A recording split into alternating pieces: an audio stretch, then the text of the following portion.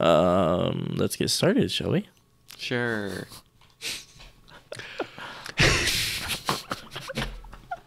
Welcome to Overthinking Episode 7, where we take fun, interesting ideas, overanalyze them, and run them to their logical conclusions. All in the name of exploration, education, and most importantly, entertainment. I'm Luke.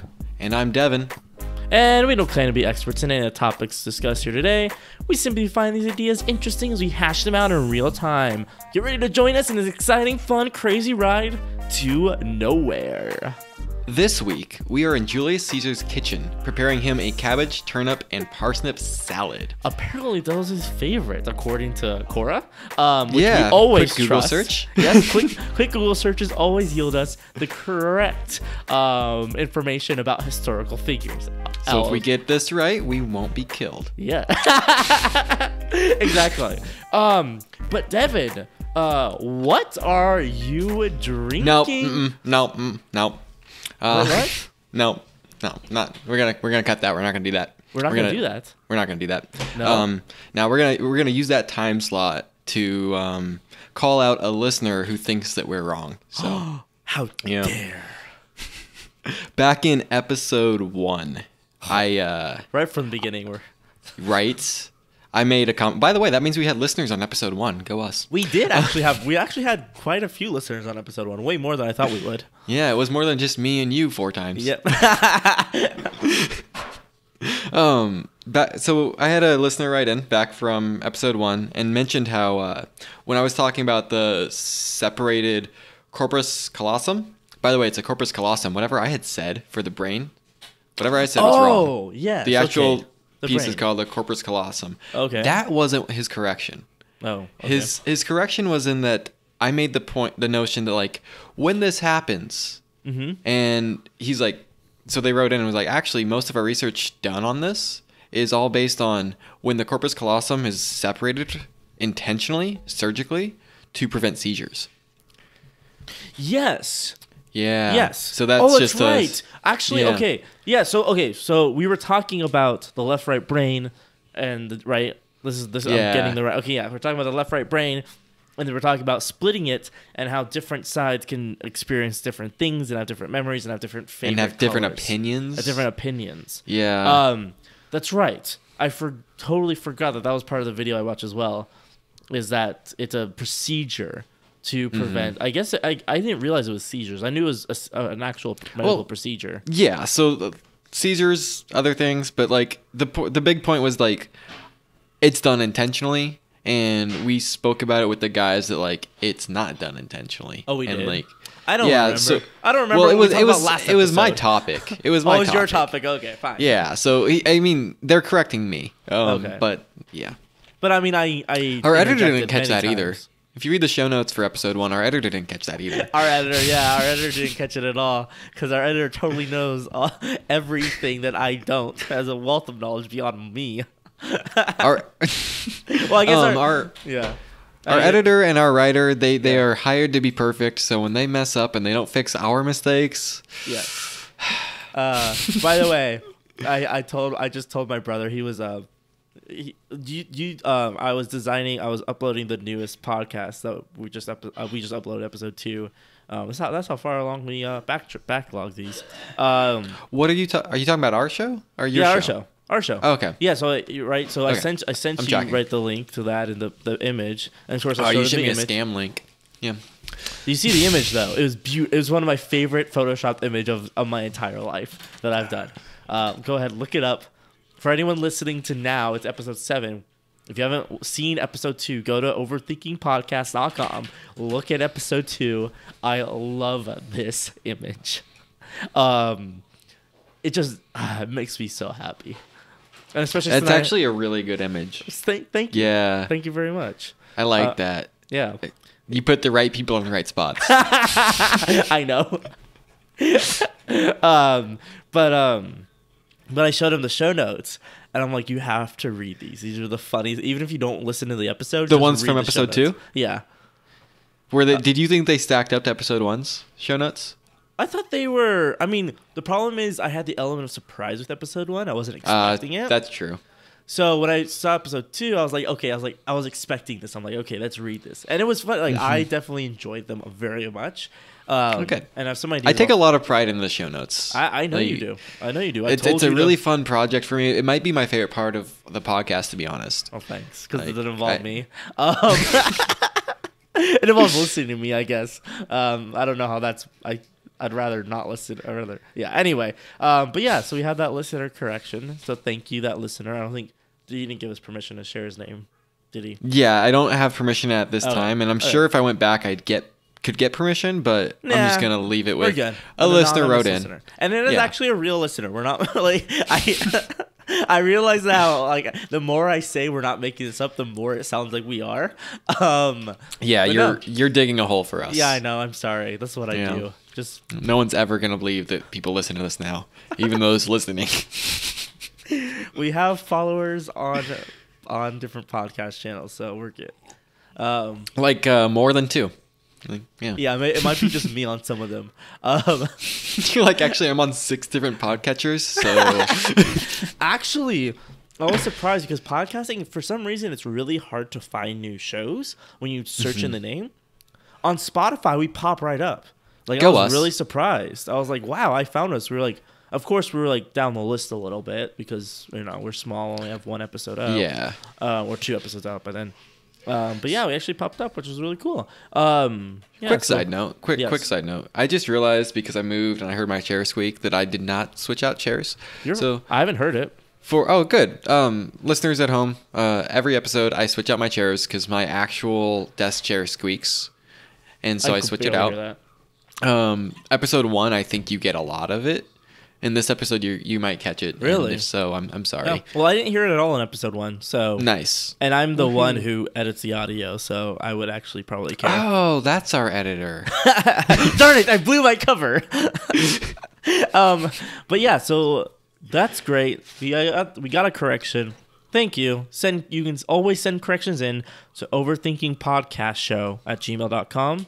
That's what we have right now. It'll change. Hopefully, we're backlogging these so far. We might get a new one. But no, right now that's the email. Oh yeah, you're right. At the very minimum, we have to keep it until this episode airs. Exactly. Well, we can always just forward things. I'm tech savvy that way. I can forward emails. Boomerang them. Without further ado, we shall go to the deep dark cabinets, open the lock, and pull out our secrets uncovered. Dun, dun, dun. I got a question, Luke. Yes. What? Do you actually have a jingle for Secrets Uncovered? Do we have a cool little? Yeah. You haven't heard it? It didn't make it into episode 2. Yeah, it did. Episode 2? Bet. Did it not? Did I forget to put it in? Yeah. No, I listened to it. I listened to episode 2. Bet? How? Yeah. I'll pull it up right now. I'm literally listening to it. Wait. Okay.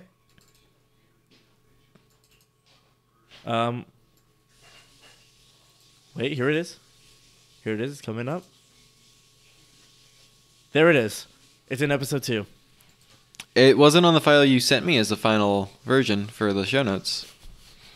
All right. I don't know. It's in there. Yeah, I don't know what happened with that. Hopefully the show notes are accurate with the timestamps. They might be a few seconds off, but honestly, I put a lot of work into writing the timestamp. I don't put a lot of work into when the timestamp hits. Like, I pause it to write, and then look at when I paused it and then subtract a few seconds. Like, yeah. Who cares? Close enough. Fine. If you get there, you'll hear it, so it's good. Exactly. But it is time for a little Secrets Uncovered, and we have a lot. Are we opening the door again? No. I already play the sound effect again. I am proud of the sound effect. I made that from scratch. That's cool. It's really good. Thank you. It's not some pre-recorded thing that I just stole from the internet. Because that's what I would have done. That's not how I roll, though.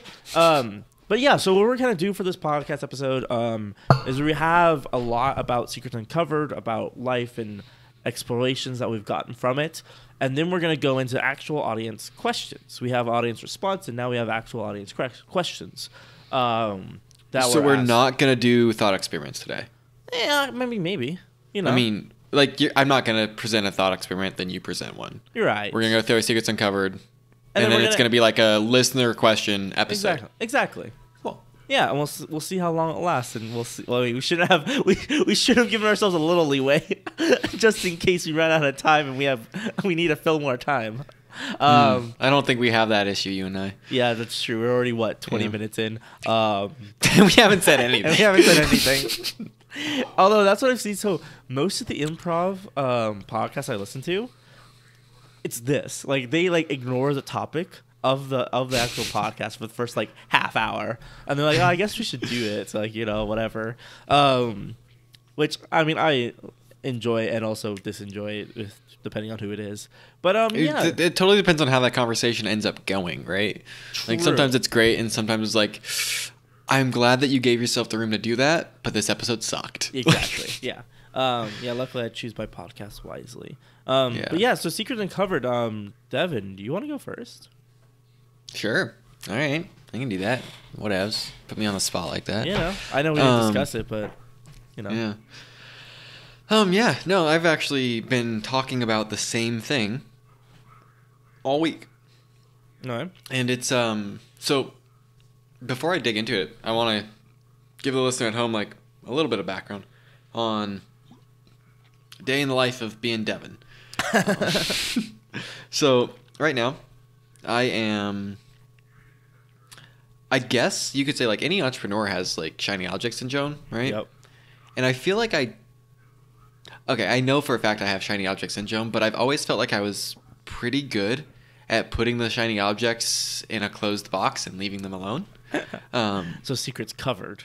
Yes. I have a list of, I literally have a list, a Google Doc that is things I won't get back to. And that's where I put all the shiny objects. Because as soon as I write it down and I know it's somewhere, I give myself mental permission to move on. Exactly. Yeah. Yep. And I used to have a physical book that was it, but then I got worried about Google losing Docs. the actual book. Yeah. But that being said, I'm saying all that just to say I have such a crazy amount of stuff on my plate for the last couple and the next couple months. Mm-hmm. And when I outline everything that I'm doing, that I'm about to outline it, this is me ignoring 99% of what I want to do. So that's my preface. Okay. So day in the life of being Devin. I wake up at 5 a.m. Mm-hmm. And then for the first hour, I'm doing my Bible reading, my prayer, my morning routine, my get my mental state right. So that takes me until 6. Then at 6 in the morning, I start getting ready for my day at work. And for my day of work, I'm going to school right now to become a teacher. Mm-hmm. I'm student teaching right now. So my day of work is student teaching. It's going and running a classroom that some teacher is getting paid to watch me run their classroom for them. And I get there usually an hour before the kids get there. And then I start getting ready and preparing things and figuring out what I missed and what I still need to make copies and things like that. Mm-hmm. Then the day starts. And from 8:15 to 2:45, the kids are there.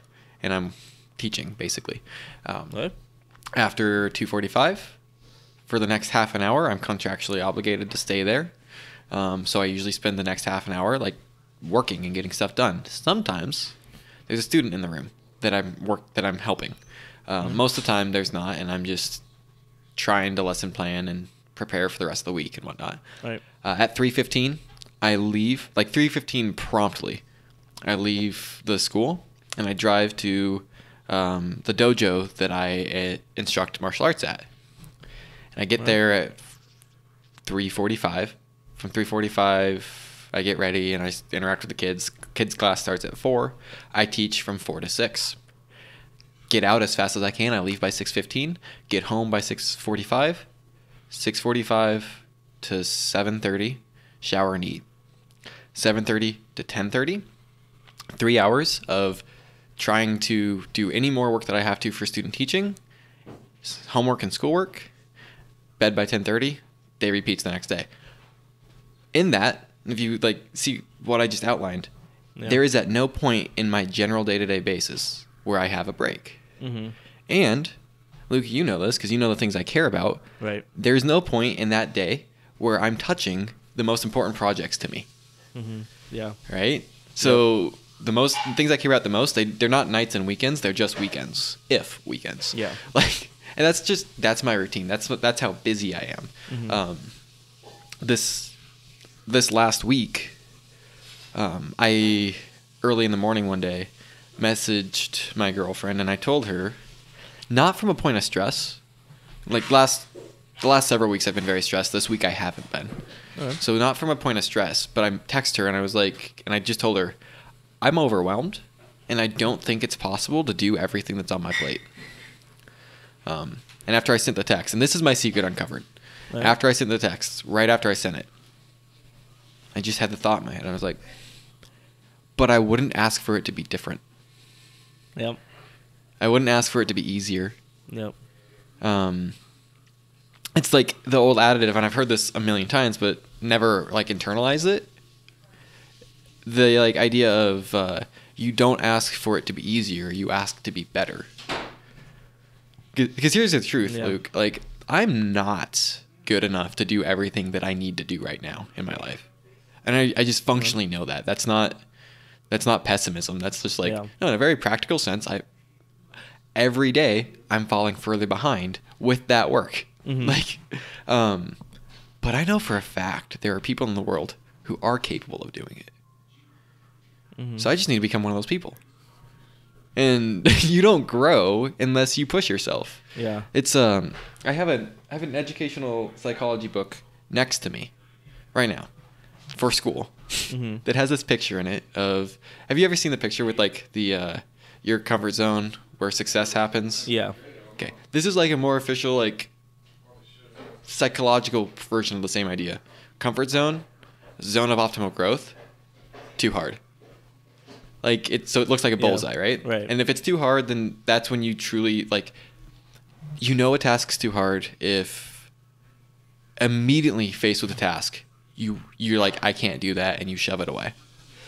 Yeah. Like, if it's just experientially like at the cusp, right? So with students, and that's what's hard about that book. Like it's like supposed to, like the goal is to make your students live in the zone of optimal growth. Yeah. But if you push them too hard, it's detrimental. If you don't push them hard enough, it's detrimental. Right. It's trying to find that balance. Yep. And that's hard to do with a class of kids when you don't know where they're at. And with a bunch of different kids. Exactly. But when I apply it to my own life, I can give myself direct feedback. And that zone of optimal growth, too difficult. I want to live on that line. Yeah. And as soon as that line starts to feel manageable, I need to step it up. Like, that's how growth happens. Yeah. Yep. So it's crazy hard. I'm overwhelmed. But I'm excited about that fact. Like, yeah. That's always been an interesting thing for me, in looking at like where my comfort zone, like, is where I do not want to live there. I want to live in my safety zone, right? Which I want to live outside, right? Which oftentimes outside of your comfort zone, right? If you're outside your safety zone is dumb because there's no potential for growth there. It's only potential for hurt. In the idea of theoretical sense, I should say. And your comfort zone is usually a lot smaller than your safety zone, or in a completely different spot. Like, I know, and so the interesting thing, I guess it doesn't bleed into mine at all. But the interesting thing for me is because I have so much experience with mental health and coaching people with that and dealing with my own experiences, is that oftentimes the comfort zone and the safety zone are different circles. They're completely different, and they're nowhere near each other. what is a safety zone before you get any further? Oh, okay, yeah. So it's I learned about this I think in psychology. I forget where. But the idea is that you have your comfort zone of where you're happy. You're sitting here, like my zone right now is my comfort zone. I have my computer set up, I have my camera, I have my mic. Everything is the way I like it, and no one changes anything, right? But if someone were to say to move my mic onto the other side, all of a sudden I'm outside my comfort zone. I'm like, no, this isn't the way it is. This isn't the way it's best to set it up. but it's still in my safety zone. Like, I'm not being hurt by this, right? And my emotional, my success, my future isn't being hurt by having my microphone on the other side, right? And so it's things like that. That's a very like simple example. One example too for me is that something like going out and trying to make, let's say, big sales. That's my goal for the year, right? Is my psyche for the year is, getting big sales, not just doing one-off little things, right? That's way outside my comfort zone. Like multi-million-dollar sales. Okay, no, not that big. I'm being realistic. The funny thing is, like I think multi-dollar sales. Yeah. Well, the interesting thing, I think my comfort zone, it loops around. Like, if I'm doing like multi-million-dollar sales, I'll feel much more comfortable than doing like $50,000 sales. And at the same time, if you dip to like $1,000 sales, then I'm also comfortable. Because it's a matter of extremes where it gets to a number so big, I can't comprehend it. So I'm like, sure, I'm not scared. I can't understand how big this number is on an emotional level. So it doesn't scare me emotionally. You need to change that. You need to actually like have $1 million and then blow it all, and then you'll understand what $1 million is. Okay, watch me trying to get rid of $1 million would be the most painful thing to watch ever, because I'm like, no, but will this get me a better? But I don't know about this. I'll spend maybe $5,000. Man, no, that's too much. I'll spend $100 on these headphones. Like, that would be my way of trying to spend $1 million. Actually, you could probably give away $1 million though. Yeah. Oh, totally. Yeah. That'd be a lot easier. Yeah. Because I'm not worried about cost. Well, I mean, I'm still worried about cost benefit, like where I give it to. But yeah, it'd be a lot easier. Interesting enough, right? So I can imagine this interview one day. Like, so what did you do when you made your first $1 million? Well, I went out and I bought a pair of headphones. It was like $100, and that was pretty cool. It was pretty cool. I paid off my car loan. That was cool. I guess now I have a car. Cool. Yeah. I don't know. Then I just dumped it somewhere on the sidewalk and just watched people grab it. That was entertaining. I told my family that I didn't have to worry about money, and they said, "Good for you." And I said, "I know." Then they asked me to pay for dinner, and I was like, "No, I'm not rich." Like, we can split. Like, I'll pay for me, you pay for you. Like, I love how the problem is I'd probably say those things at the state I'm at right now, of course. Right. But that's like examples, right, of comfort zone versus safety zone, right? So it sounds like the safety zone is like a subset of the comfort zone. So it depends on the person. Most people, the comfort zone's little and the safety zone is much bigger. Yeah. Right? So the comfort zone would be a subset of the safety zone, right? No. Okay. Subset means smaller than sub. Right, exactly. So the safety zone is a subset of the comfort zone? No, because the comfort zone's smaller than the safety zone. Okay. That's what I'm saying. My understanding, it sounds like the safety zone's much smaller than the comfort zone. It depends. I mean, and this is all theoretical. We're talking about circles. But the example that you gave, right. like, if you move the microphone, that's compromised your comfort zone, but not your safety zone. Exactly. So your safety zone must be smaller. We're outside of comfort, but we're still in the safety. So the safety zone must be bigger. Right? Do you get it? Am I not explaining myself well? I feel like I've dealt way too long on this topic now. Whereas you just said something really insightful. No, this is super interesting. Really? I mean, I appreciate it. Oh, good. I thought we've talked about this before. That's why I was just kind of breezing through it. I thought... No, I've never... I don't think I've heard the term of a safety zone before. Oh, yeah. Yeah, okay. Oh, you're right. Yeah. You're right. Yeah. I thought... I was like, I'm not like... You're the math. You're the math in that. No, and that was like... I was trying to visualize it, but like... I don't know why I was backwards, but I was backwards. Yeah. But yeah, so that's what just what you talking about, that's what reminded me of that, of kind of, I don't even know. I mean, what was connecting it anymore? I got so enthralled in like me spending $1 million, I've forgotten about what we were even talking about. Do you have a secret uncovered? Yeah, I do. Were we done with yours? I mean, it's a topic that I could talk more and more about, and actually, yeah. What else? Yeah, let me share a little bit more about we it. have time. So this was a big part of it that I would like to just, That's gonna be a show note. It's a big part of that I just like to. Yeah. Anyway, it's gonna be great. So this was kind of experientially what had happened this week that brought me to the realization that like I don't want things to be easier. Right, that's what we were talking about. Yeah. Yep. So I'm teaching martial arts. I teach martial arts, by the way, for listeners. Yep. And my backstory in martial arts, I started when I was 12 years old. I started Brazilian Jiu-Jitsu when I was 12. I started Muay Thai when I was 15. When I was 16, I was a national Jiu-Jitsu champion for my age, weight, and belt. And then when I was 18, I was training for my first MMA fight. And I decided to do a kickboxing smoker event, which is like not quite a kickboxing fight. Okay. In preparation for my first MMA fight, since I had trained, but I had never competed striking. I only ever competed in grappling tournaments. And training for the smoker that was meant to prepare me for the MMA fight, Right. I injured my sciatic nerve. Which is? Oh, your sciatic nerve. yeah. Oh, I got it. Yeah. Yep. And this happened. I still did the kickboxing fight, which was the weekend before I started school at PLU. So going into my first year at PLU, starting like a heavy course load and simultaneously being injured, kind of didn't keep up on my training. You know?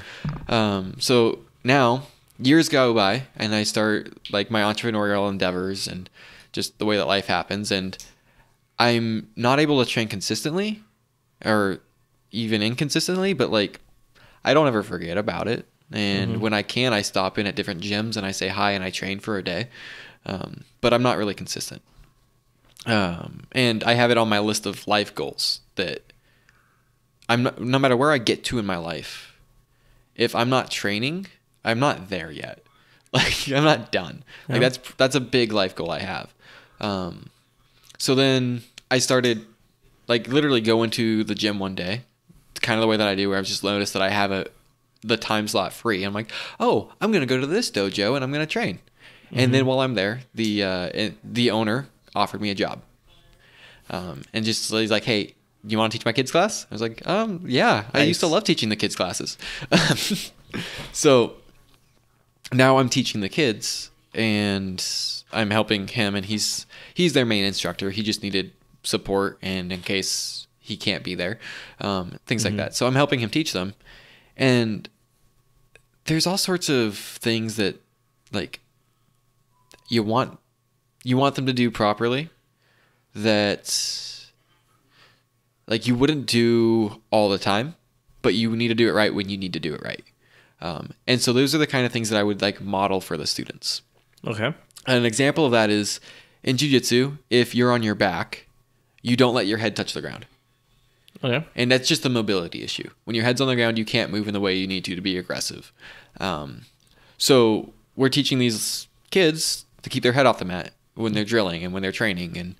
And you would never ask a kid to keep their head off the mat like nonstop for like 5 minutes. Because if you try to do that, like it's hard. Yeah. Yeah. Doing like holding your head off the ground for 30 seconds when you're on your back is painful. But when I'm modeling what I want them to do, I'm modeling all the time.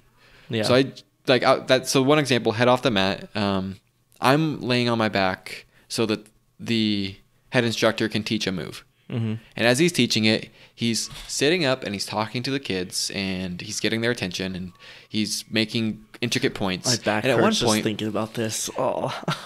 And at one point, I just noticed, and like this literally happened this week. I just noticed, I've been laying here holding my head off the ground for 5 minutes.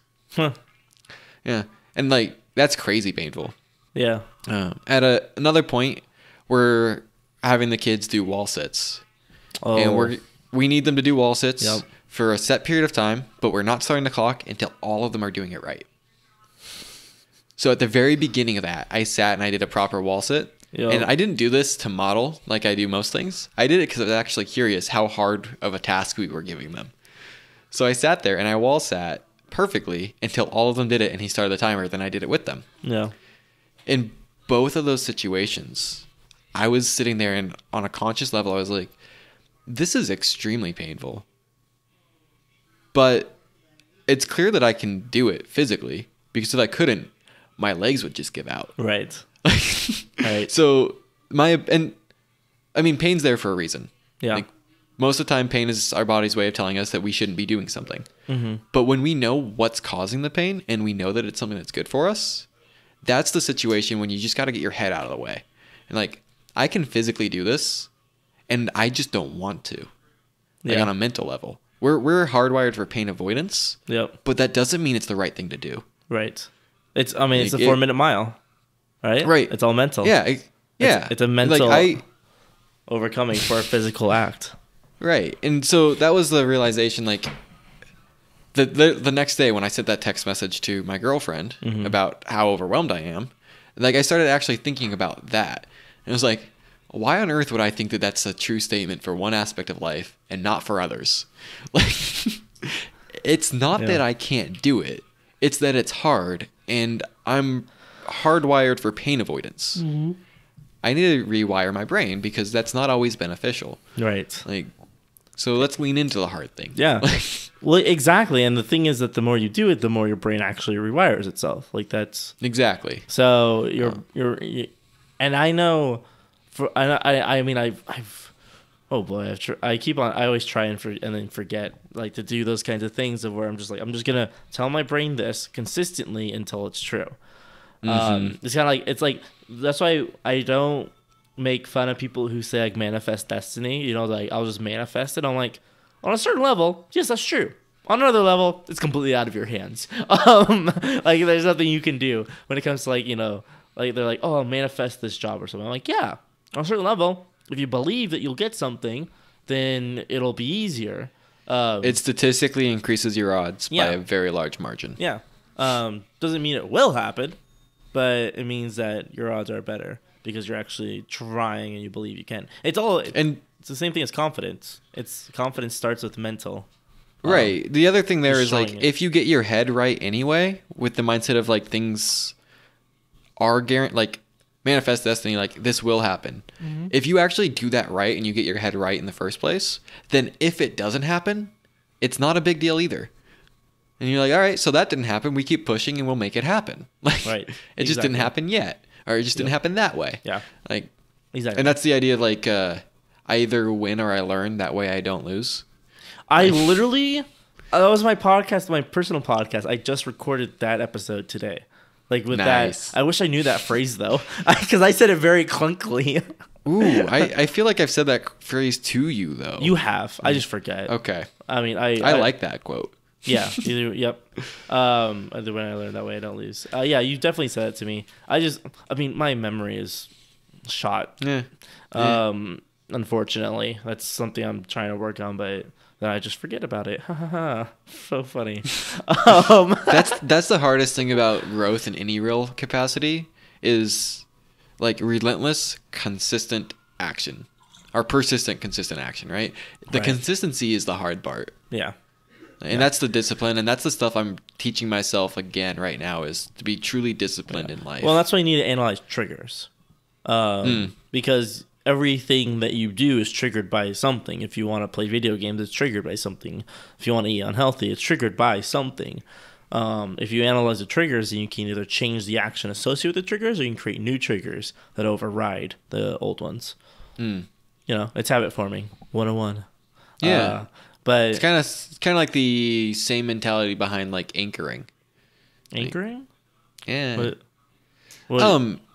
Anchoring is basically a technique for, like, getting yourself in what you would perceive as an ideal mental state. I've never heard of this. It takes front loading. It takes building. But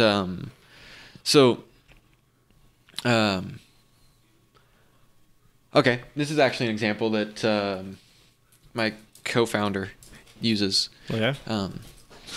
He has a watch, not this watch, but he has a watch that he only wears when he's doing work for the business. Yeah. Okay, yeah. Okay, I see, yeah. Before he puts it on, there's a mantra he tells himself about the kind of person that wears a watch like that. Then he puts it on, does work. As soon as he's done working, he takes it off. But if it's on, he's not done working. Interesting. And it's just a physical anchor of the mindset that he wants to have. Yeah. Yeah, that's similar to, because I know a lot of people use location. Like they'll go to a certain coffee shop or a certain place to do certain kinds of work.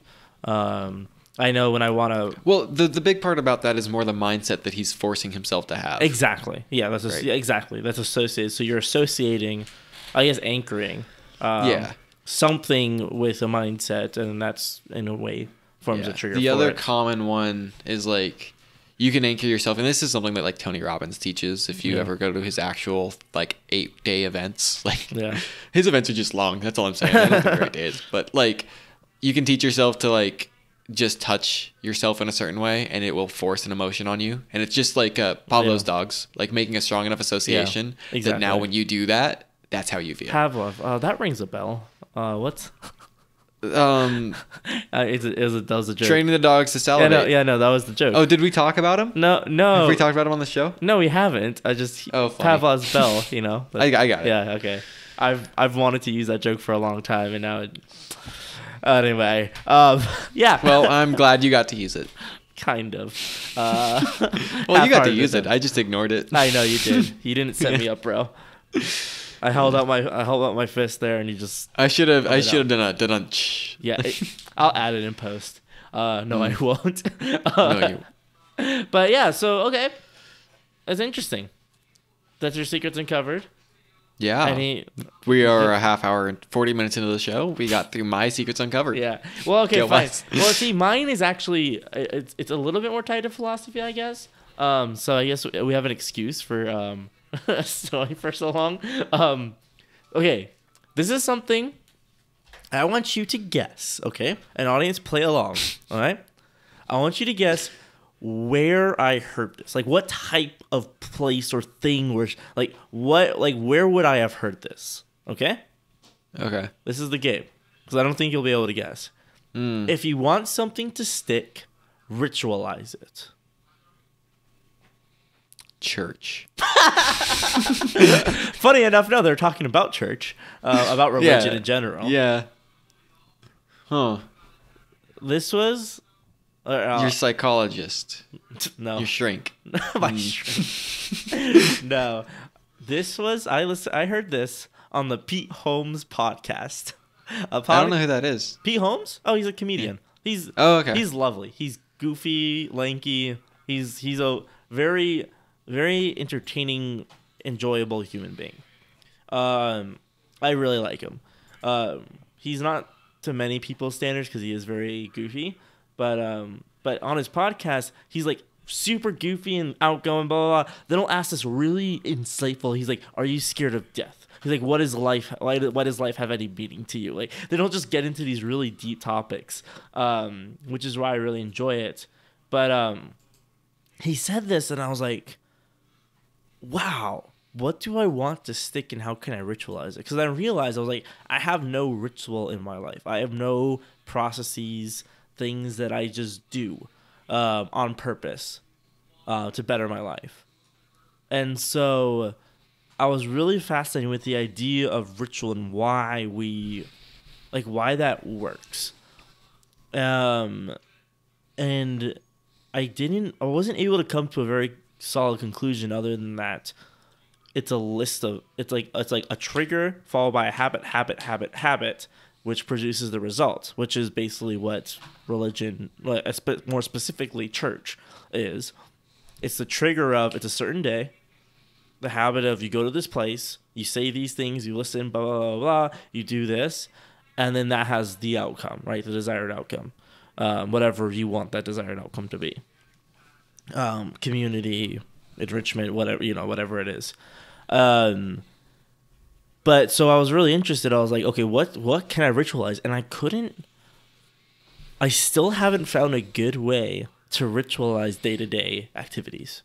Because part of me rejects that because I'm like, I don't want to make up, I don't want to, in my mind, I don't want to make up something and be like, oh, this is like the thing I do, like rub my lucky rock, and that makes me, do this. even though like a lot of superstition is based on that, of that I'll send you a lucky rock. But the thing is, and then I was reading in this book, is like it was a fictional book, but they're talking. It described very well ritual before it was before a fight, like a duel. It was a sword duel, right? And like, did you do this? Did you do this? Did you do this? And I realized he didn't do one of these things. And the way the author described the emotion of forgetting to do one of your rituals before something big, it hit me so hard because I'm like, wow. That makes me it made me understand on an emotional level how important, right, these things are, even though they're meaningless and made up. And so basically, so that's funny. Yeah, like I actually no legitimate reason to it, and I've put a lot of thought into it over the last week. But when I'm like putting on my gi for jiu-jitsu, there's a very specific way that I tie my belt, and it's not the knot, because the knot is actually like a tradition. Yeah, but like systematically how I go about it is routine and strict, and to the point that if I ever had my own dojo, I would teach my students that this is how you tie your belt. But see, isn't it like that kind of thing fascinates me, because I naturally kind of reject those kinds of things. So I'm like, it doesn't, like, it's not real. For me, I'm like, the way you tie things, or the way I do things, or even like the way I've showered the same way ever since I was a kid. Same way every single time. I put on my shoes, the left shoe first. Otherwise, I can't, like, my mind doesn't work. If I put on the right shoe first, it feels weird and foreign to me, right? And it fascinates me because it's just made up. It's not real. But the thing is that it becomes real to your mind, and that's why I think that it flows in this podcast, because then we're talking about reality again. And I realized I'm like, I need to shift my view of reality to incorporate this and things like this that affect your well-being, your mind, your outcome, your like what you produce, what you do in the world. It affects it visibly, but it's just a thing that's not real. It's a placebo. Yeah. I feel like this is slightly tangential, but I think it might be beneficial for you. I'm gonna give you some words from Jordan Peterson. Okay, I didn't realize you watched Jordan Peterson. Okay. I mean, like, who doesn't? Like, I mean, I don't know. I don't know. You know, like, come on. He's an interesting guy. He's very interesting. There's a lot of value to some of the stuff he says. Some of the stuff he says seems very out there, but then because he's so intelligent and so sharp on some things, right, I dig deeper into the things that seem out there. Yeah, exactly. And yeah. But anyway, so he was talking on like daily routines. Right. And because he's a psychologist, or it's like he's a psychologist, psychiatrist. Yes, one of the two. Just for anyone listening who's he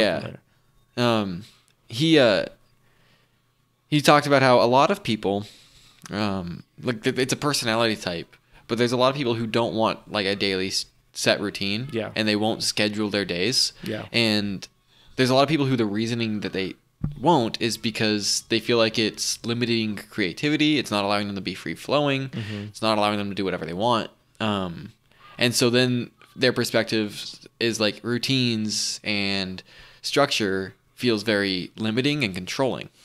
Exactly. That's why I'm talking to you about it. So Jordan Peterson's like response to this was effectively, your thinking about it is just off base. You need a shift in perspective. It's not about what you have to do. It's about, if you could, how would you build your ideal day? Yeah. Go build that and live it. Yeah. And if you can shift the perspective to, this is actually me choosing my ideal day, then your routine becomes something that you're like excited about and looking forward to. I do have a rebuttal though. Okay. I was saying, I can't defend his argument. That's just Jordan Peterson on stage. That's not my I know. thoughts. I will say, so I've done this. I've built my ideal day multiple times. The problem is, me the next day hates the person that built that ideal day. It's like, no, you're not going to control me. you're not going to tell me what to do, my past self. Okay, I have a story. I told you how I try to get up at 5 every morning, right? I told you I get up at 5 every morning. Yeah. Like, the honest statement is I try to get up at 5 every morning. Right. And this has for weeks been a struggle for me. This week I cracked it, and like I got up at 5. It's the weekend. I haven't got up at 5 the last 2 days, but on the weekdays, like I was good. Yeah. And the very first morning that I like actually got myself out of bed at 5 o'clock, the night prior, I had stuck a sticky note on my snooze button on my alarm that just said, "Don't you dare." And in the morning, when I looked at it, I literally crumpled it up and threw it away. Yeah. And was like, I don't care what you say. Right, exactly. So like it was completely ineffective. Right. In a way that I hoped it would be. Or so it would look. Because then after I threw it away and I hit snooze and I lay back in bed, I started having this internal conversation where I was like, no, there's actually a reason I put that there. Like, I can go back to bed, but I'm trying to teach myself to be disciplined and to do the things that I say I'm going to do. And I said I'm getting out of bed at 5. Yeah.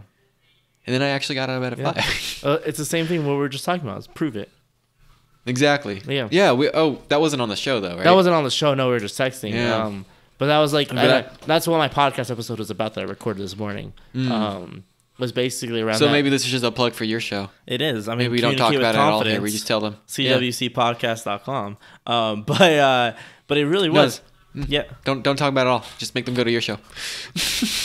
Cross promote. Yeah. The idea was prove it.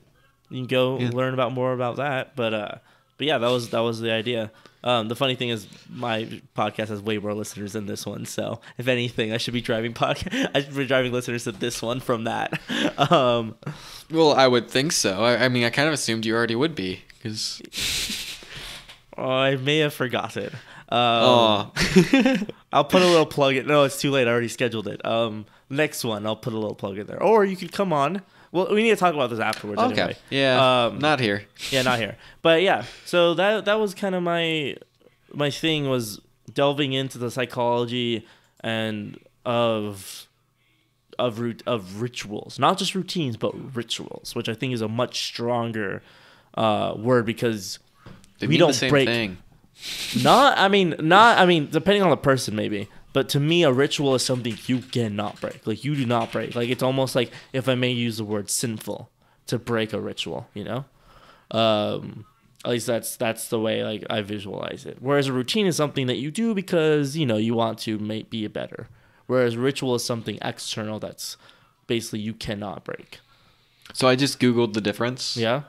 And, like, the very first thing that popped up, this one is not Quora, it's Nest Labs.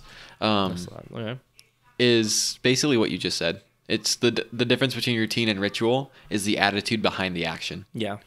Whereas routines can be actions that need to be done, like making your bed or taking a shower. Mm-hmm. But rituals are viewed as more meaningful practices which have a real sense of purpose. Yeah. See? Purpose. There we go. That's the word I was looking for.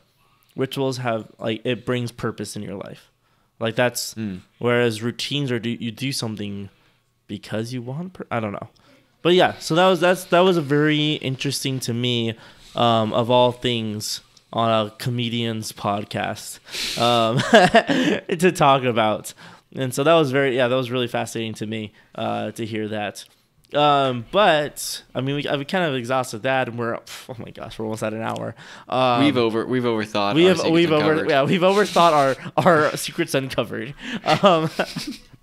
Oh, you know what though? I'm actually curious. Just yeah, like any listeners out there, this discussion that we've had versus our traditional thought experiments. Just leave some feedback. Like, did you think that was a fun episode? This first 50 minutes, or like?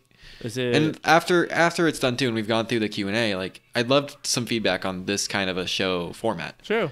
Yeah. Overthinkingpodcastshow.com. Because this is... overthinkingpodcastshow@gmail.com. Yeah. Yeah, because this is This is our 7th episode, and we've already tried out a few different show formats. We have, yeah. I would like some feedback on what's working and what's your favorite not episode resonating. so far, I should say. Yeah. And why? And what was your least favorite episode and why? Yeah. Yeah, that's good. Somehow, I don't know why, but I'm feeling like the answer would be this one. Maybe it's just For because me, this one's been really fun. No, see, I'm thinking from people who listen because they want a philosophy discussion about existential crises and stuff like that. I don't know. Maybe. Who knows? I mean, I listen to many my favorite podcast of all time is it's called Hey Riddle Riddle, shameless plug. And they do riddles, but they're all improvisers, and so they're the ones that spend the first 30 minutes of the hour-long podcast just improvising and having fun, and they'll do 2 riddles at the end. And I don't care because I'm like, it's funny, I'm laughing. So why would I care? Then of course, and then sometimes I'm like, okay, come on, I want to hear some riddles. That's why I'm listening to this. But anyway, speaking of audiences, we actually have some questions, and these are real questions from real people who I did not get permission to share their names. So we're just gonna. It's so cool. 7th episode in, we already have a Q&A episode. We do. This show's going really well. It's going so good. It really is. So, I don't know. You should hear the questions first, maybe. I mean, the fact that we have them Yes. is saying a lot. It is. I mean, how long have you been running your other podcast? How many Q&A episodes have you we're not done? talking about this. Good job, fan base. Okay. Yeah, I'm not answering that question. So the first question, which I mean, it was just interesting because it actually relates to one of the topics we wanted to discuss and which we've alluded to in the past. Question is, it starts off with, why do we like sunsets? I was like, what? And I was like, well, then why are we attracted to beauty? And it was interesting to me because then I started thinking about the nature of beauty and what it is and how it's subjective. Then I was like, wait a minute. I'm like, I can't think of a definition of beauty. And that's what got me thinking. That's why I like this. And of course, like why are we attracted to this? Why do we like sunsets? It's something regular, something that happens every single day, without fail. Everybody has grown up seeing these every day, or maybe not every day. If you happen to miss this actual sunset, but why do we love it so much? Why is Instagram full of them? And then of course related to beauty. And it's interesting to me because and when it comes to people and beauty, me and one of my best friends, we have very heated debates about people's attractiveness levels. For fun, like all in fun's name, we're not assigning worth to anybody. But are you talking about me? No, we're not talking about you. No. We've never done that, have we? Not once. Okay, I thought not. But like we have that is the thing that we debate the most is like whether someone's attractive or not, and we have completely opposite tastes. And many people who the majority of people would say is attractive, I would say no, I don't think so. Regardless of gender, I'm like, no, that person to me is much more attractive and beautiful and good looking than somebody who I'm trying to think of. I don't want to throw out examples. That sounds mean. Not in public. I'll do it in private with a close friend, but not in public. Am I a hypocrite yet? I don't know. A hypocrite is expecting something of others than you do of yourself. True. Okay, fine. So, what did you just Google the definition of beauty? I heard a typing. Yeah, I did. Oh yeah, you want to give it to us? It's sad that it was incredibly close to how I would have defined beauty without Googling it, which is a bummer. But so the dictionary definition is a combination of qualities such as shape, color, or form that pleases the aesthetic senses, especially the sight. Okay. Yeah. I mean, it's general. Yeah. But the thing is that it doesn't define. And I think the thing for me, where my mind goes when I'm talking about beauty, my mind goes to more of a longing of what do we as a person want that complements ourselves. whether it's a person, it's a thing. Like, I love art, okay? And I wanted to bring this. So the sunset for me was really, really interesting of an example. And I never would have thought about this. Sunsets do nothing for us. They do like purpose, like, you know, it's mostly meaningless except for the signification of the end of a day, which we've all had thousands of experiences, you know, of that. Unless someone listening is under 3. Is younger than 3. Yeah. Wait, if Actually, technically under 6, since that was a plural, but yeah, we both said you know 3. what I mean, yeah. Yeah. So that's why it really interested in me, because it's not like I long for something about the sunset completes me. It doesn't. I'm not longing for anything about it. There's nothing about a sunset, especially sunset. I mean, sunrises too, but I think sunsets are really the ones that most people find attractive. That sounds weird. Depends on what coast you live on. Beautiful. True, but even when I lived in Texas, I didn't have any coast, and I found sunsets very beautiful. And the sunrise is like average. It has to do with the Maybe colors. you just weren't up early enough. I saw my fair share of sunrises there. Okay. I think it has to do, part of it has to do with the colors, about the mindset of the end of the day versus the morning, where you're at mentally. Where was I going with that? Oh yeah, so the longing. So that's why, because when we talk about people, we say someone's attractive. Or someone's beautiful, and usually that means they compliment you in some way. Their personality, their looks, like something about it compliments you. It's something that you long for in yourself, right? That's the way I usually see when someone calls something beautiful, or something that you can relate to and understand. So that's where artwork comes in. And I think I mentioned this on a previous episode, I think, when we talked about art, that there's this one painting in particular when I went to the museum in London, whatever it's called. And there's this one painting I stood at for 15 to 30 minutes. And it wasn't, well, it was probably worsely drawn than most of the other paintings there. And the amount of skill. But for some reason, the emotion that it spoke to me was unparalleled in the power versus every other painting there. Did you take it? Take it?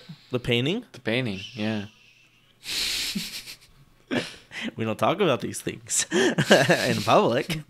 Like, I'll show let me you after. pause the recording, then I'll tell you, and then Yeah, we have like a little a break, you know, in the video, like a jump cuts to later. Yes. There's a suspicious thing rolled up in the background.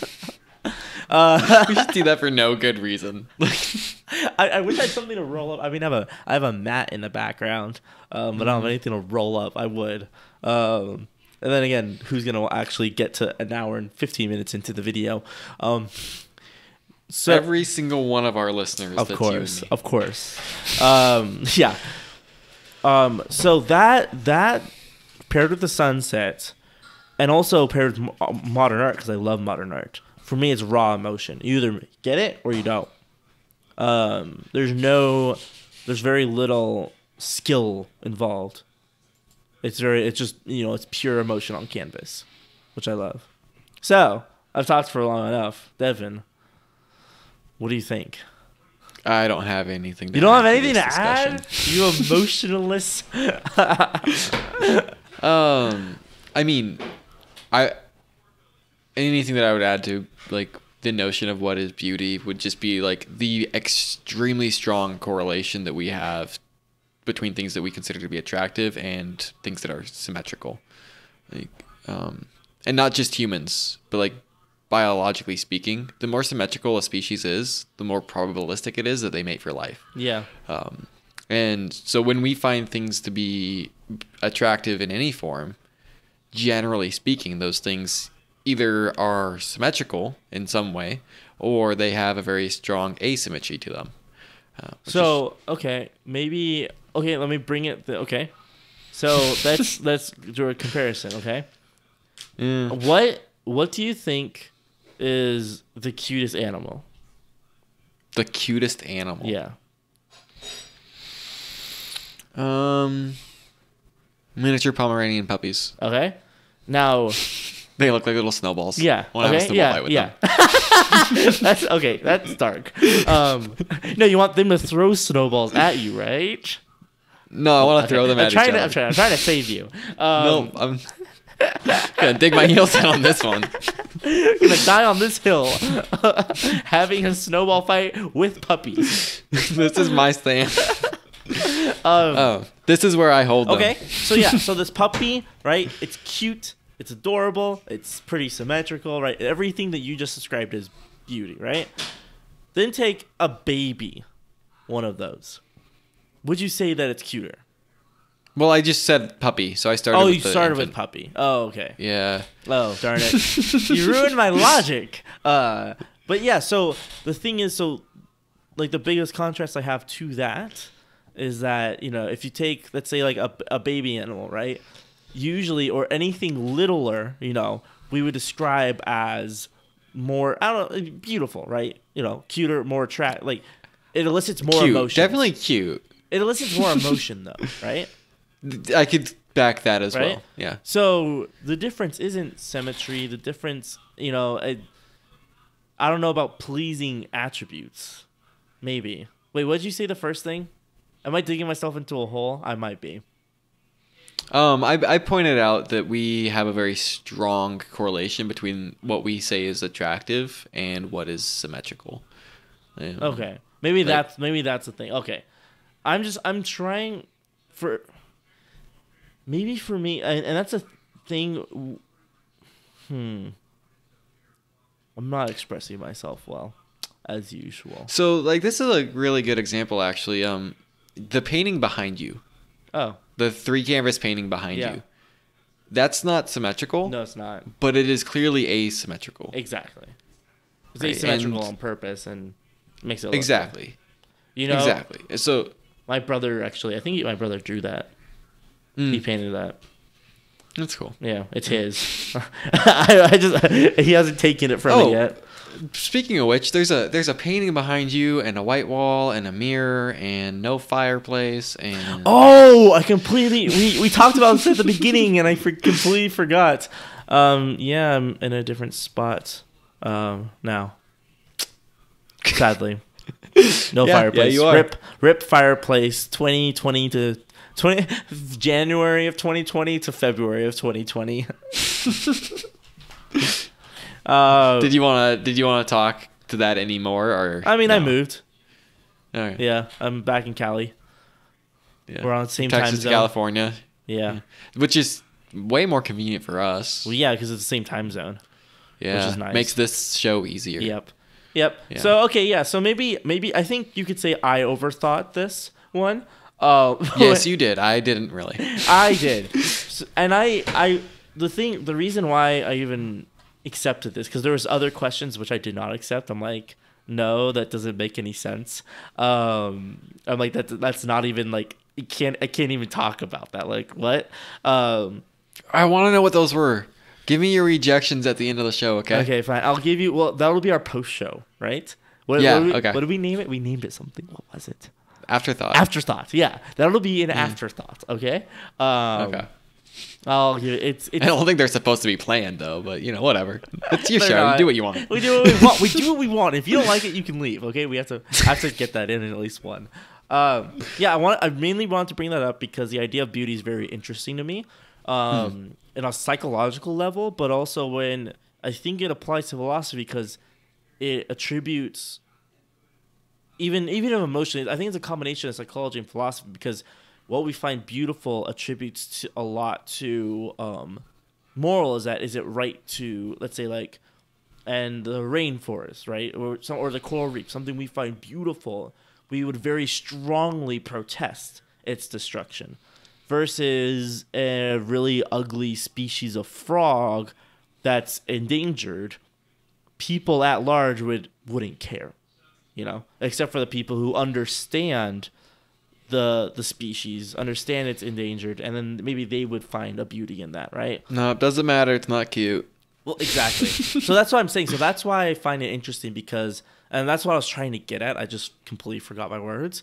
Is that I feel that it actually gets involved in our moral decision making when we find something beautiful, because someone we're closer to, like your girlfriend, like we did in the trolley problem. You find your girlfriend much more beautiful than you probably find me. So you'd rather pull the trolley onto me rather than your girlfriend. That's not the only reason. I know. Hey, come on. That's a reason. I know. That's not the only reason. I know. Right. So that's. By the way, Yeah. for the hard, yes. That decision, Luke, I would have you be hit by the drawing. know. Like, I know. I don't think I'd even think. You have a cup of tea. You're pink. You just. Was that a scream? Who cares? Be like my thought would be, I think my podcast just ended. But then you get to continue posthumously, after I'm dead. Post-mortem? No. When someone's no, never mind. I'm thinking of a award that's given posthumously. You know what I mean. Anyway, so this actually ties in a little bit. I believe this is the same person. I just have them written down in the notes. Yeah, this is the same person. And the question is, a little bit related to this, is significance inherent or is it cultural? Ooh. Right? Yes. So the interesting thing about this one, why I chose it, is that it talks about significance. I'm like, wait a minute. What does that word mean? The same thing when it comes to beauty. I'm like, what do we ascribe that to? What do we perceive as significant? And why does it matter? And I think that it matters. The reason I think significance matters is significance matters now more than ever because we have so much data. Is that we have to decide. The news cycle, let's say, okay? We have to decide, or the news people have to decide, what is significant enough to actually report on, right? What's actually worthy of people's attention? Of course, it'd be great if news worked like that and not, what will get us the most listens and clicks and calls in like they're doing with the coronavirus right now. No, everything's a scare tactic. Yeah. That's the only thing news is. Yeah. And so... The only reason that the news is always 99% bad news is because nothing else would hold our attention. Exactly. Which really sucks. Right. It's also why I don't listen to the news. Well, me too, yeah. I don't want that negativity in my life. Yep, nope. I don't need that. It's like an X. Just cut out, away. I'm not listening to you. Still go back sometimes, but we're all human. That was so dark. I was so sad. I didn't mean it for it to be that sad. So I'm better than that. I never listen to the news. Of course. I don't. I didn't know what the coronavirus was until it was in my county. Maybe that's a little bit too much ignorance. But anyway, it probably is. So that's why significant. So to you, Devin, before you even answer the question of is its significance inherent or cultural, or maybe it's tied in, I'm really interested in your perspective of what is significance and how do we measure it. But I just looked up the definition. So I think significance, if we relate it to a person who's like trying to have like personal significance, it almost always attaches to the idea of like doing something that's bigger than you, right? Okay. Like if I want to be significant, I want to have a life of significance. Like that usually follows, I need to do something that's more impactful than just me and my family. Like generally speaking, and even if it's not, other people notice your touch. Exactly. Yeah. So there's something about like the notion of significance is like it needs to be bigger than you, and if that's appealing to your culture, then that's great. And if it's appealing to something greater, the Egyptians built the pyramids so that they would be remembered. Yeah. Like they wanted to be known. They wanted that they were significant to be known forever. Yeah.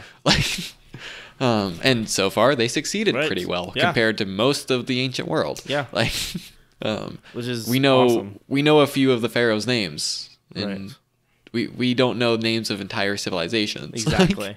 They did a good job. Or even gaps in all of history, and be like, we don't know what happened during this time period. Right. I might be making it. I've listened to like 3 episodes of Dan Carlin's Hardcore History, so that's all I know. So you are an expert. I'm totally an expert. I've read Unlike our intro claims, that's something that he is an expert in. I've read 2 headlines. I've read half of 1 Medium blog post. Let's see. I heard someone say something that someone else said that their cousin reportedly heard. I'm an expert. So do you wanna put in a pitch for your masterclass now? My masterclass is $5,100. It's that high of a level. You have to figure out what that even means. Once you figure out how much that is, then you send me that money through a. I'll tell you, it's not enough. You don't understand how much that money is, then. But then you have to find the back door in our website. Send it through the PayPal there, which then routes back to your own account with a secret message hidden on that routing number. Then you have to decode that, and that tells you where to send money through Donkey Mail over to Agent Egypt. And once I get the money, I'll send you back a letter apologizing that the course has been discontinued.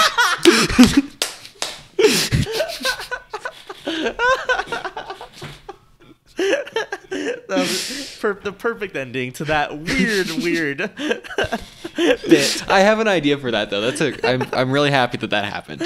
I'll talk to you about it after the show. Oh great! What are we getting involved in now? But yeah, I mean, the thing is, the interesting thing about this. So I'm glad you brought up the Egyptians because they're fascinating to me. But the significance of the pyramids for them was immense because it was partly religious. It was partly, to be remembered, partly to honor, their pharaohs, their kings, right? Ancient alien theories say that it was signaling to Mars. Right, of course. It was the epicenter for power and space flight in the ancient days. Yes. I know someone who actually believes that. But anyway. Them Baghdad batteries just weren't cutting it. So like on one hand, it was like immensely significant, right? It was like the epicenter, right? As far as I know. For us, it's like, whoa, that's cool. They built that big thing. So, I mean, I was getting into that, and I think significance is a really interesting thing to ask. I mean, Luke, you and I personally have talked about this. Yeah. Like, asking me what I think significance is really weird because I have such a small list of things that I think are significant. Yeah. We were just talking about this. Yeah. We had 2 separate conversations related to this. Yeah, exactly. So when I think about it, like I do think that there's this like intrinsic nature to significance in that whatever is actually significant is it's kind of like truth in that it's detached from our opinions of it. Mm-hmm. Like something can be very, very important to me personally, but that doesn't actually make it significant. It's just significant to me. Right. Like examples of that would be relationships, right? Like the most significant relationship that I have isn't actually significant in the standards of like the cosmos. Right. Like nobody else, most of people have no idea either that you exist and that this even exists. This relationship exists. Exactly. Right. Right. The like 99.99% of the people in my city have no idea that this relationship exists. Exactly. Let's not even talk about the rest of the world or the universe and like. Right. So I actually think my answer to the question is what I said at first, which is just yes, but yes in that both sides are accurate. Like significance is cultural and absolute. Yeah. Yeah, and I think there's 3 levels to it to even break it down. It's inherent, things that go beyond you as a person that affect other people. Most people would say, "Oh wow, okay, that's greater than the average person. That seems significant to remember, to record, to notate, right? It's something special." Then there's cultural significance, such as let's say like Bollywood, right? We don't really find that. I mean, I don't know about you. I don't find that significant because I have no idea what the movies are, what the actors are, and like there's some of the most famous people in the world because of just the population of India. They're people that we most like especially Americans, right? No idea who they are, but they're some of the most famous people in that country, right? That every single person mobs and recognizes, from what I've heard, because I have actually, I have learned a little bit about that culture. See, that's funny because I've been to India and I know nothing of it. Well, I think you probably have more important things when you were there to do. I would hope. Yeah, but so that's an example of cultural significance, right? And then individual significance, right? Would be is something that you care about. Almost nobody else really does. If it's nobody, it's very few, right? Such as your relationship. Sure, I care about it, but I mean, yeah. I have a question then. So if I wanted to extend it to the idea of like things that are objectively significant. Yeah. Okay. Like I have an example, and I just want to ask, like, would we say we would say that the laws of physics are important? Yes. Would we say that they are significant? Ooh, that's a good question. I would. Okay, because I think this matters the context that the word is used and the way this word is used. Because if you're doing an experiment about gravity, the laws of physics are very significant. You have to they matter the utmost degree, right? To every person, like in a general, let's say general wise, I wouldn't say they're significant just because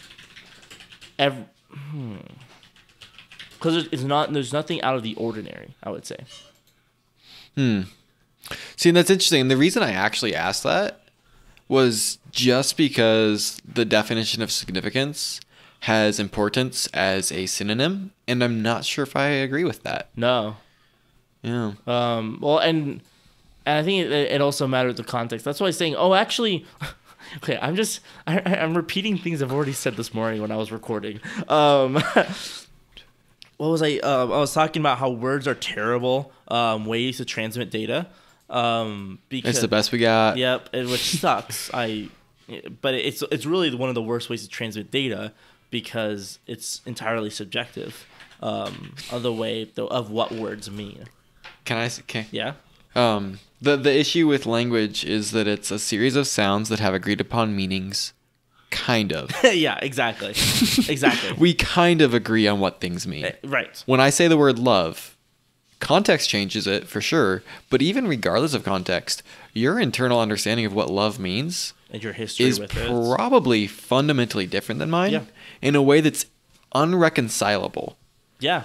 It's actually really interesting. I like the word unreconcilable because it is. We can't convince each other. Right. Another one too is just that when we try to explain what words mean, the only option we have to do it is with other words. Right, exactly. Which actually means we inherently are committing the fallacy of circular reasoning. And there's no other way to go about it. The entire dictionary is a fallacy of circular reasoning. It's a massive circle. And it's so big that we don't notice it. That's amazing. But it's true. It's like, you're basically, it's an extension of using a word to describe that word. So saying importance by saying, it's something important, it's the same thing as using other words, just it has slightly different context that we agree that makes it different and we can understand it. That's funny. But yeah, so the gravity, I would say, in regards to let's say the laws of physics, I would say something breaking the laws of physics would be significant. So right now, because of our current understanding, like the entire field of quantum mechanics is significant. Exactly, because it breaks. But Newtonian physics isn't. Exactly. Okay. That's what I would say. That's what I would say because it is something that is. Out of the ordinary, I think is the best way my mind can think of describing it. It's out of the ordinary, and I would say it's of general.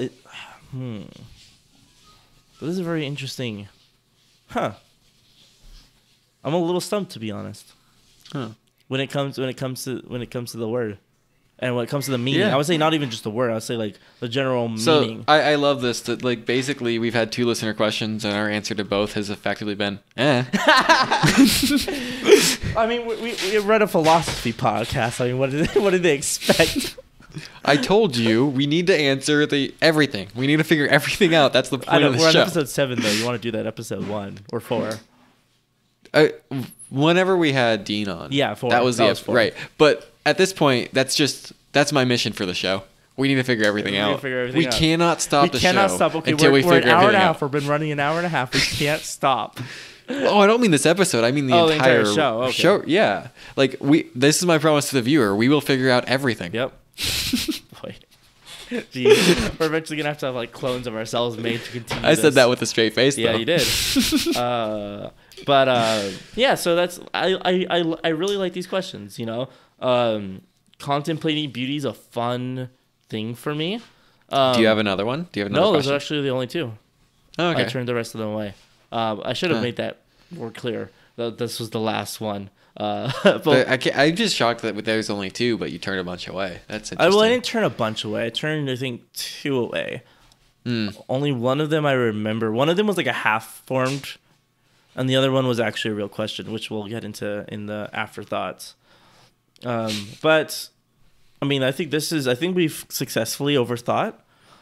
Yeah, I think. Please? Yeah, I feel good about it. Yeah, definitely. I mean, I've got stumped. I ran out of words to say, so I think that's a fair marker for when we. This is the first time this has happened in the 4 years I've known him. Not true. Actually, Mostly it's not. true, but not completely true. The problem is that I don't run out of things to say because I can always just tangent onto something else and start something entirely new. It's just my superpower. The problem is he does that most of the time when he's mid-thought, so no one knows what's going on. It's so true. Like, okay, I will say. Well, actually, let's end the episode and we'll continue on from there. Okay. We've overthought this. Thank you for listening. Go check out DevinSpeakingInDefense.com. Check out my podcast, CWCpodcast.com. Communicate with confidence. And then from there, we'll see you next week. Careful, Luke. That sounded a lot like an Oh, outro. almost sound like it. I know. I'm sorry. Yeah, that was Can close. I beg forgiveness? Yeah, we still don't have an We outro. don't have an outro. There you go. So the thing about rambling, the hardest part for me about public speaking was answering questions, was doing a Q&A. That's by far the most difficult Why do you say thing. that in past tense? Are you not public speaking? No, I am. Sorry. When I started. I meant when I started. Okay. And when I still do. I mean, I'm much, much better at it. But especially if it's a question I didn't anticipate or people haven't asked me before. I just start and my mind just goes. And all of a sudden I lose control of my tongue and my mind drifts somewhere else. And then I black out for like 5 minutes. I'm like, wait a minute. What did I just say? Huh. I got to wrap this up. That's interesting. Can I...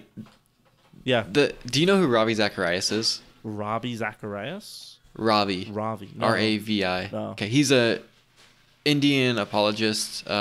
He is to apologetics by size and following what Billy Graham was to evangelism. Really?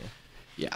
Okay. I mean, he's not my favorite apologist by any means, but I have a friend who is a career apologist on Ravi Zacharias' team. Okay. And so this was during a Q&A at one of his shows. It's, to me, the most powerful, authority statement I think I've ever heard an apologist say. Really? Okay. And so someone said a question in the best way that they could word it. And Ravi starts his response with, and he addresses the guy by name, and he's very polite, but Ravi's extremely polite about this. Mm-hmm. I would say the same thing and sound arrogant, but he pulls it off in a way that doesn't sound arrogant.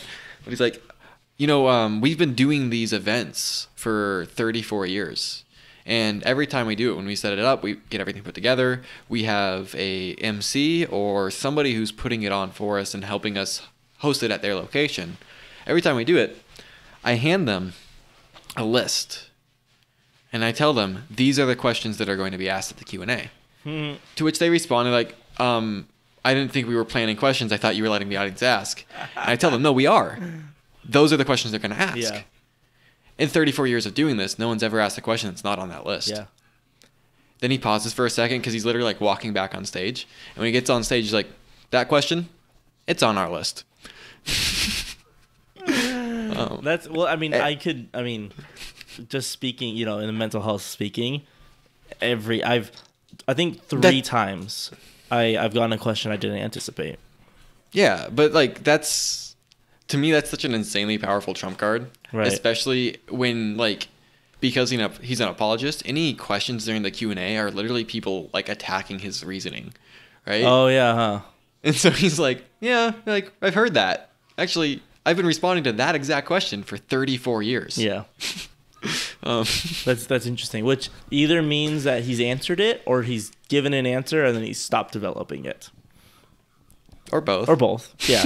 No, I mean like if he answered it the first time, then why would he develop it? Right, well exactly. What I'm saying is like either he has a good answer that answers it well, or he just can't, or he has something that satisfies the way the question's asked. Well, and really what I think that's saying is like I know enough about human nature and enough about what I'm presenting, right, to where I know the questions that I've created in your mind. Yeah, exactly. And I'm prepared to answer them. Well, that's the other thing. Oh, that's actually a good thing when it comes to public speaking is I purposefully leave things out. If I have a Q&A, there's certain things that I'm like, sweet, I can make more room in my speech and I can add this thing in because I know people will ask about this because I skipped over it. And usually when I plan that out, sometimes it happens accidentally. But when I plan it out, almost always, it happens. I'm like, yeah, I missed that part and I knew you're interested in this, but I saw the opportunity to cover this other thing that you would never think to ask me. So now, boom, there we go. That is interesting. But anyway, oh boy, I don't have a lot of time, but I did want to say the first question I got. Are we on? Yeah, we have been. Okay, I didn't know that. Okay. I thought like it was very. Oh, I thought I made it clear. We'll get afterthoughts. Well, I knew that we ended the show. I didn't realize that whole everything we said was actually going to be part of the afterthought. Yeah. Oh, oops. I mean, it can be. I'm down. Yeah, I thought it was interesting. Yeah. But what was I gonna say? Oh, the question. The first question I actually got from. I guess what I expected we would introduce the idea that we were doing a post show. Oh. For the audience's purposes, like. Well, speaking of mess ups, I know that was my podcast today. Darn it! I'm so whenever I record multiple things, I get so confused about what I said when and which one. I was talking about messing up in that one. I was talking about messing up in this one too, right? No? I don't think so. I mean, our show goes so long, it is really hard to remember what was said when. But anyway, I was talking about messing up. No, we were talking about two sides of the same coin, right? We were talking about no, that was our post. That was before we started recording. Was you were saying that either I win or I learn. Yeah, that didn't make it into the show. Lose. Okay, yeah. That's why I was confused. I think you got that recorded, then you stopped the recording, so we could still use that and frame it somehow. Maybe because I think you got that recorded on the first time you hit play. I think so. Maybe I'll see when I'm editing. But the first question we got, the reason I didn't include it. No, you're doing it again. Welcome to the afterthought. I didn't realize. You do this. I'm confused. Well, welcome to the afterthought. This is our post show where we talk about anything that we wanted to talk about that didn't make sense for the show. Okay, got it. I just got invited to play baseball for the first time in 4 years. I thought we had a plan. Listen, I am chaotic neutral. Okay. Okay. That's a good definition. Okay. Actually. I'm chaotic neutral, and I don't know about you. I think like you're evil good. Wow. Does that even work? No, it's neutral. Wait, it's Pat. Wait, what's the? We don't want to talk about. I'm gonna look it up. Look it up. But anyway, I'll talk about the question. It's very brief. The reason I didn't include it is because it was more theology than philosophy. They asked, why can you never cease existing? And I was like, what? What does that mean? And they're like, because if God made you, then you can never cease to. He can't unmake you. And I was like, oh, that's theology. That's theology, not philosophy. Yeah, and I thought, I love that question, but I can see why you wouldn't want it. Yeah, exactly. I was like, it doesn't make a whole lot of sense. Like, we can kind of discuss it, but not really. I mean, really, what we would be doing is I would be discussing the theology behind that statement, Right. And then you would probably be sitting back and being like, well, I don't. But like, you're presupposing God, exactly, so like, exactly. That's the thing. So it wouldn't. And I just don't think I didn't think it would add value. And I was thinking, I was like, well, actually, could we actually talk about this in a philosophy way? Then I was thinking about like ideas, like, oh, like when we can relate this to ideas. Then I'm like, no, I already have 2 questions. We're already gonna go long. I'm like, we don't need this. So that's why I didn't. I was like, you know what, we don't need to add this. I probably could have told you this beforehand, and we could have talked about it, instead of me just making a decision. But, you know.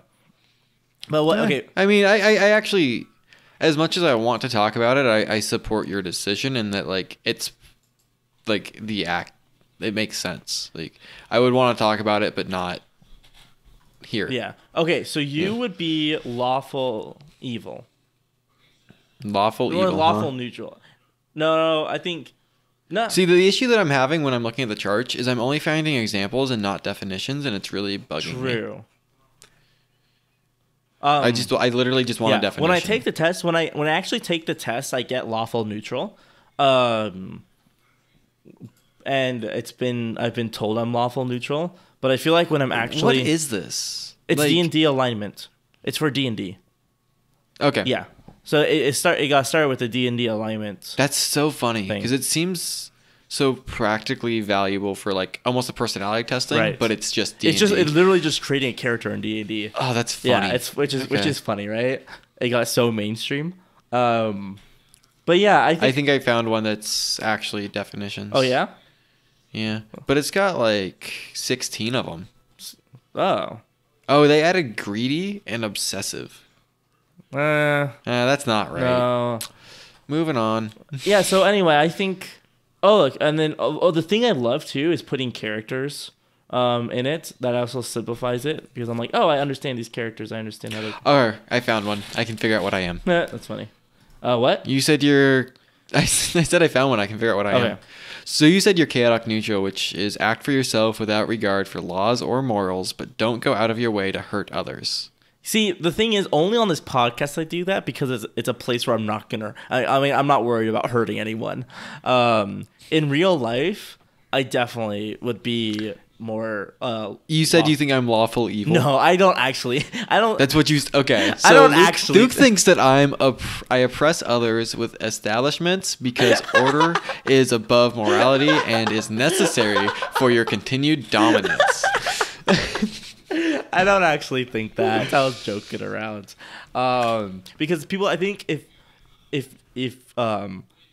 anyone didn't know you and I just said, yeah, you're lawful neutral, people go, oh, that's interesting, and just leave it. Lawful neutral. No. Now Luke says that I. Oh, sorry, lawful good. Sorry, I meant lawful good. That's what I originally said. Now Luke's saying that I enforce the rules in order to follow my moral code. Lawful good. Yeah, no. So I don't know. I think you might be. I think you all. I don't know. I think we might be the same though. As lawful neutral. What's the definition? Or chaotic good. I would say I'm more chaotic good, maybe. Act according to your moral code despite disregarding the rules as a yes. Yeah, see, that would be where I would align. Yeah. Yeah. Yeah. Like I don't care what the law says. Exactly. I want to do what's right. Exactly. Yeah. I would say chaotic good is a good. I like that's a good place to be. I think the worst place on this chart, honestly, is probably true neutral. Yeah, if you don't stand for nothing, Burr, what do you fall for? There's a song for that. It's Hamilton. I mean, not the way you just said it. Yeah, if you stand for nothing, Burr, what do you fall for? That's Hamilton. I mean, What? There's a way more mainstream version of that. If you stand for nothing, you'll fall to anything. I don't know. Hamilton's pretty mainstream. Like, There's not a whole lot more mainstream than Hamilton. At least 2 years ago. I'm talking, what are we in, 2018? Oh, here we go. Here's a great one. What is this? If you don't stand for anything, you fall for everything. Oh, if you don't stand for something, you fall for anything. Yeah. I've heard that too. That's oh, this is so funny. The quote that I just found, the very first link I found for it, starts out by saying, "Who is this by? Alexander Hamilton? ? Gordon A. Eddy ? Irene Dune ? Peter Marshall ? Theodore De Vries ? These are all the people who have been accredited with the quote." That's hilarious. Yeah. I mean, I'm pretty sure it's one of those quotes that everyone just says, and people associate with different people. Well, right, but it's like the effective equivalent of like, if you don't know who said it, then it was either Einstein or Lincoln. Yep. But they're just calling it out. They're like, or I Steve just thought Jobs. that was a funny way to do it. Yep. He's also one. Or not Harrison Ford. Ford. Henry Ford. Is it Henry Ford? Henry Ford. Yeah, Henry Ford. Yeah. To be fair though, the two that I named statistically are the two most misquoted people on the internet. Oh, really? They are? Okay. Yeah. What? I'll say one of my favorite quotes of all time comes from Ford. And if it's... Are you sure? Pretty sure. No, I'm actually sure because he said if people asked me what they wanted, they would have asked for faster horses. Oh yeah, that is him. Yeah. If I asked people what they wanted, they would have said faster horses. And I love that so much. It makes me feel good about myself. It makes me feel powerful and control, like just a strong, independent man making his way through the world. Well, and it's like there's a really cool thing that happened there. I asked them what they wanted. They said faster horses, and then do you want a faster horse or do you want to get where you're going faster? Yep, exactly. And it's like hearing the answer and then figuring out the actual true reason behind the answer and then answering that problem. Exactly. Yeah. It's like, no. What do you actually want? There we go. You want the result. Don't focus on like the method. You want the result, not the method. And that's what it's classic marketing, right? Is you sell the result. And that sounds so simplistic, but in real life, in practical senses, the ability to have the insight to recognize that, that's what made him great. Yeah, exactly. Yeah, it's awesome. Yeah. I love it. So I think, let's see. We've gone almost 2 hours. I really need to go to the bathroom. I need to eat. What's the other question? That was it. I couldn't remember the other. I couldn't remember the other question. All right, man. It was something. It was also something. Should we have an official outro for our afterthought? That would be hilarious. Thank you. Just when we have it, it's professional outro. You've been listening to Afterthoughts. This is the production of Devin Tracy and Luke Maxwell. You can find us on overthinkingpodcast.com. This is episode 2. You can go to overthinkingpodcast.com, scroll down midway, and you'll find episode 2 right there where you can easily find it. If not, you can always go to overthinkingpodcast.com/podcast and find all of our episodes right there, right for you. If you ever want to contact us, overthinkingpodcastshow.com, and we will be so happy to see you in the next production by Devin Tracy and Luke Maxwell of Afterthoughts. That was the worst outro I have ever heard. Thank you, Luke.